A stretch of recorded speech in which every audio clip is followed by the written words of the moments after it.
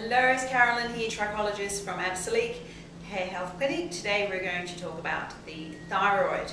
So we see lots of clients in here with hair loss and long-term hair thinning, and 1 in 5 people are producing with a thyroid problem. So we thought we'd talk a little bit about it.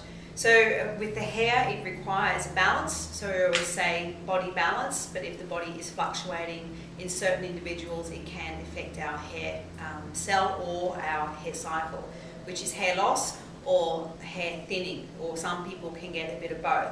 So you can have an overactive thyroid, which they call hyperthyroidism, or you can have an underactive thyroid, which is hypothyroidism. Whichever way is happening, it is out of balance and it can affect the hair. But what I'm seeing a lot lately is that people are going to the next step, that their healthcare practitioners are describing Hashimoto's disease and Graves' disease, and that is next step from hypo or hyper, so it is going towards a disease.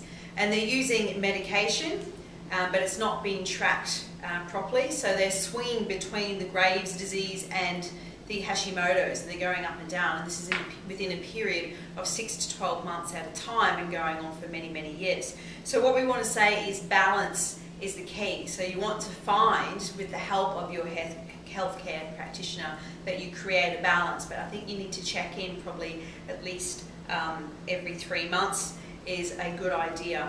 Don't let it go 6 months, especially when you're using particular medication. Now, it's interesting doing a lot of reading. This particular book is one of my favorites at the moment. It's called The Iodine Crisis by Lynn Farrow. Some really amazing, powerful information in there. But you also know that thyroid is actually an iodine deficiency. It is not a thyroxine deficiency. So it's a good idea, as well as using your healthcare practitioner, to find someone particularly who can do a 24-hour iodine loading test for you and see where your body iodine lies, and you'll find potentially very low. I have seen many clients under the care of a healthcare practitioner with the iodine. They have raised the balance back and been able to reduce the medication, lost all the symptoms, and are feeling quite amazing. And then, as a trichologist, I can go in and recover the hair. So just balancing the thyroid balances the body, but sometimes it doesn't fix the hair because the damage has been done over many years. So then I can come in and help you recover your hair because your body's in balance. So I hope that helps. Please try and get a hold of this book. It is just a fabulous read. I always say knowledge is power.